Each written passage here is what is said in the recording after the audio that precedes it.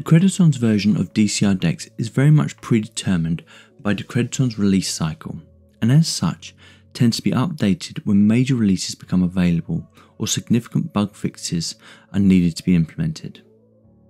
The standalone version dexc, on the other hand, gets all the updates and improvements at the point of release, including experimental features as we saw in the previous Market Maker video.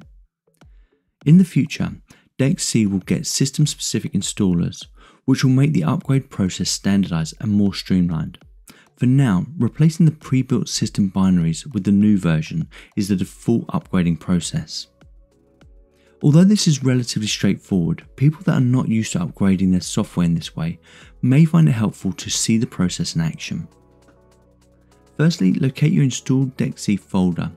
You can put this in a location of your choosing, but as you may recall from the dexc install video, we placed ours in the documents folder. Next, open dex.decred.org, scroll down to the standalone link and click. As the version in the link isn't the latest, we need to click on the releases link in the navigation area, which shows us the latest version, currently DCRDEX 0.6.3. Download the appropriate version for your operating system. In my case, I'm on a Mac, so I'll download the Darwin version. Once downloaded, head over to the downloads folder and unzip the package. Drag and drop the folder or copy and paste into your documents area. Head over to your documents and delete the old dexc folder, in my case the version that says 0.6.2.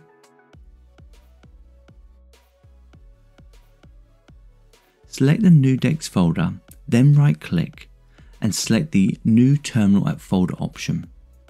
Enter the command /dexc and press enter. If you get a permissions error, you'll need to allow in your privacy and security settings.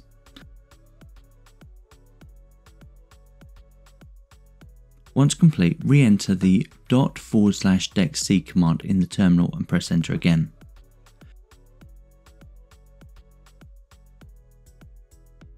dexc is now upgraded and running. Although this has finished the upgrade process, it's worth opening the new version to make sure everything is working as expected and to see all the new features and improvements. Copy the address given in the terminal into your web browser and sign in.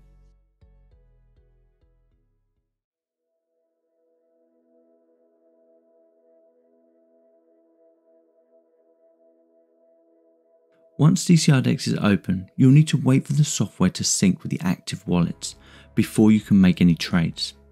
It's also worth waiting for the wallets to sync before you attempt to close the software. In my case, the DCR Fidelity bond has expired, so I'll need to wait 2 block confirmations before I can trade or close the software.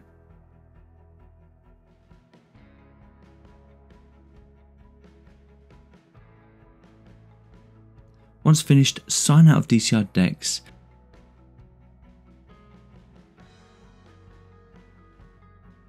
and in the terminal press Ctrl and C together to stop dexc from running. Once the shutdown sequence is complete, it's safe to close the terminal and you're done.